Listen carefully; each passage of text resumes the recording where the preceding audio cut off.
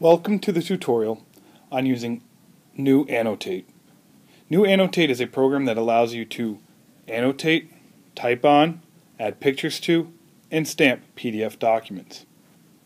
In this tutorial, we're going to cover when you have a document in neu.Annotate, you have a few options. You can use your line option by clicking the line. You can change your line sizes,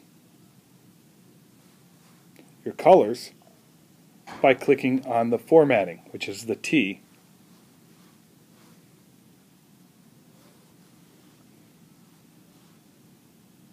Bar. So I can go smaller. And this is great for when you want underlined text. You can switch different colors and have multiple pens set up ahead of time.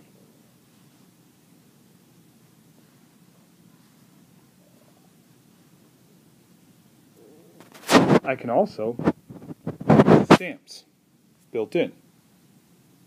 I can change the stamps by picking on the dots. If I want to rotate the stamps, I click the little half moon shape. I can cut, copy, and paste. I also have a redo, or an undo, and a redo button. You can also add pictures in neu.Annotate by clicking on the mouse button.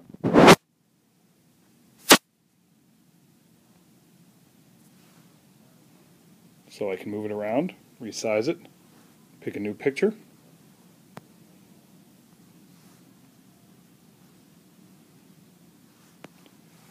And start that. Now you can also type directly in neu.Annotate.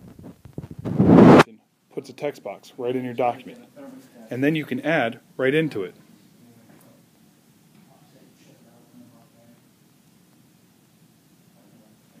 Then I can move that text box, I can resize it, I can tilt it, and I can move it, or resize it, and then move it. I can also use the other text box feature and type right in the box. This is nice if you want to add in specific text stamps. So if there's something you want to always add to worksheets, like hello, I can just click on it.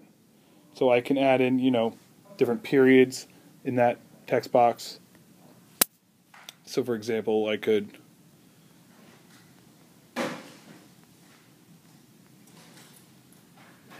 add period 1 math. Now, if I were to go back there, sorry.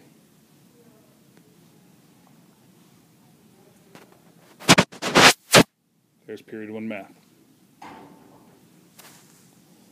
So those are the basic features of neu.Annotate. There's also the eraser feature, which, I can just get rid of things. And then I can click the home button.